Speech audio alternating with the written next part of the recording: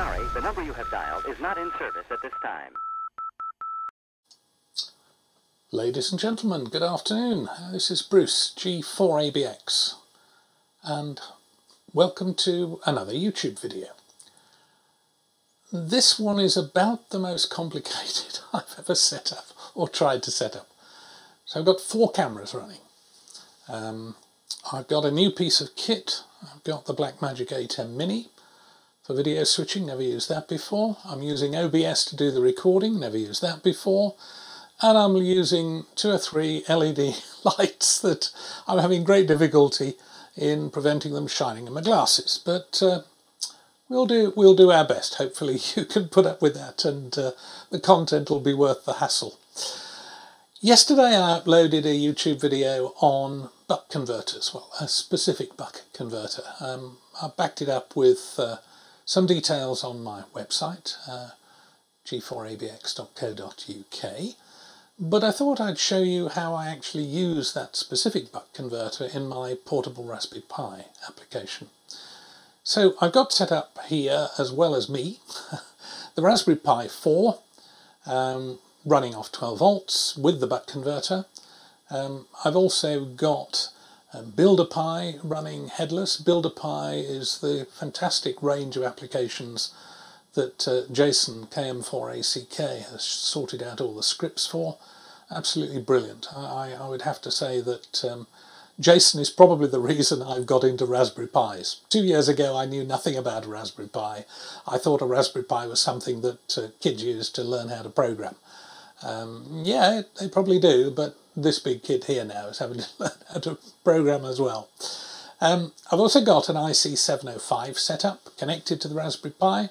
So we'll be able to do a little bit of tuning around the bands, just to kind of illustrate that there's no real hassle or noise or anything like that coming from the buck converter. And if this all works, that'll be amazing. But we'll start with the overhead camera, and I'll try not to put my big head in the way, the overhead camera that's looking at the Raspberry Pi. So here we go. Right. So this is the Raspberry Pi setup. This is the buck converter that I talked about yesterday. Good little device, and here it is. Here's another one installed inside my Raspberry Pi case. So this is the Raspberry Pi 4B. I also have the toroid that I mentioned yesterday, as a common mode choke wrapped around the output cables before it feeds the Raspberry Pi, and the 12 volts is being fed by this Tracer battery, absolutely brilliant 12 volt battery, 8 ampere hour 12 volt battery, which I've had for about 5 years now, and it's still as good as the day I bought it. You have to treat batteries with respect and keep them charged correctly, not overcharged, not let them go flat, etc, etc. But a really excellent device. Other little bits and pieces inside my Raspberry Pi. It's got an aluminium case. Try and have as much screening. These plastic cases I thought are probably going to be nowhere near robust enough for portable operation, and they offer no screening either, RF screening. There's a little module here which is the real-time clock. You'll probably notice there's no GPS module plugged into this. I'm actually indoors at the moment, so the GPS simply doesn't work. So without the real-time clock, I wouldn't be able to run FT8 for very long. I have actually got this one plugged into my network. This Raspberry Pi is directly plugged. Here's the cable to the 705.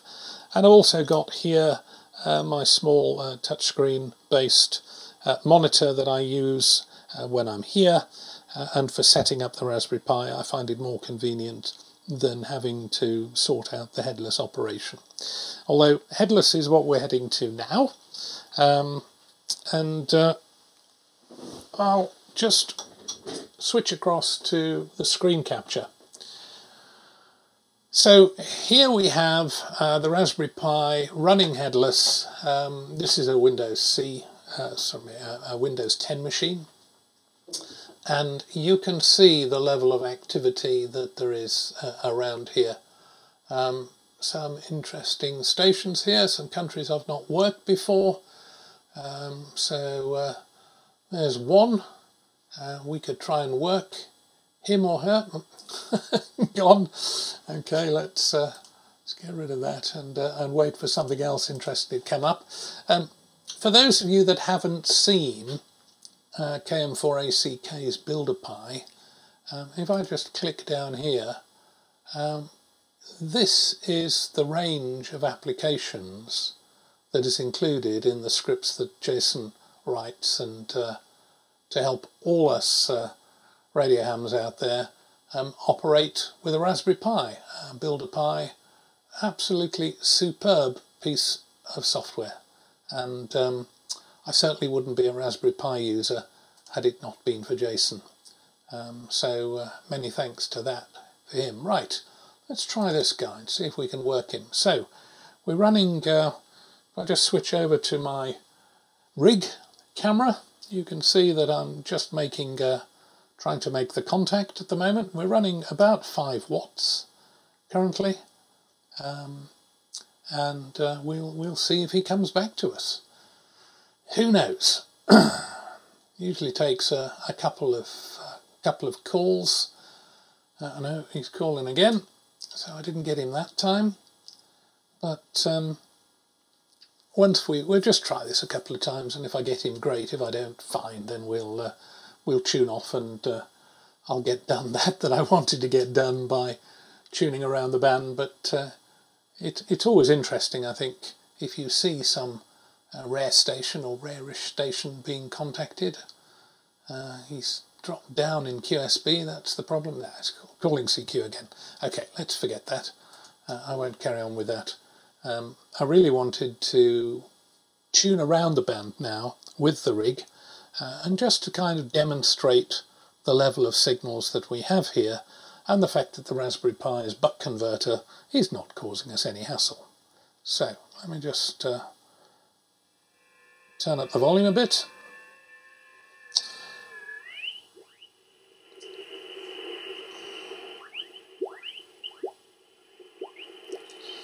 Okay.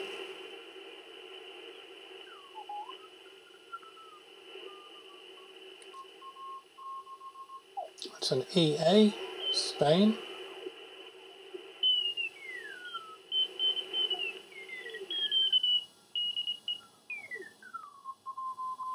Germany. Russia.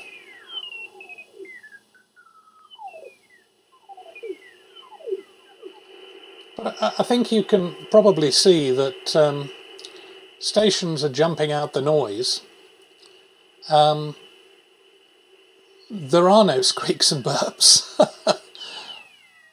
That's the FT8 frequency. A few more digital signals. These are all coming in on the antenna.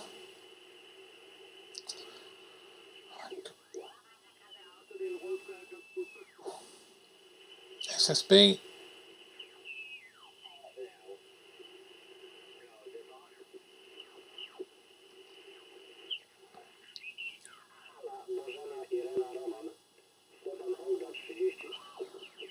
So I'll just tune up to the top of the band.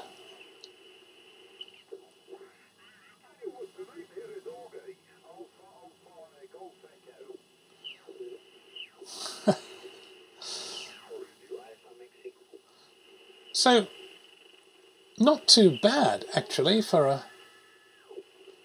There's all kinds of external crud comes in. So,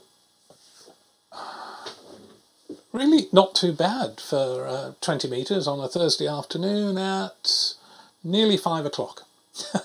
So I hope that at least gives you a little bit of assurance that the buck converter does what it says on the tin, converts the voltage, transforms the voltage, and doesn't cause you huge amounts of hassle.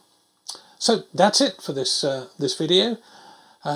It's kind of worked, which apart from the fact that I can see in my monitor that unless I hold my head very still, the lighting. I'm going to have to work on lighting. A bit of softbox rather than hard LEDs, I think, is probably the way to go with that. So thank you very much indeed for watching. 73s to you, and I hope you have a great day. All the best. We're sorry, the number you have dialed is not in service at this time.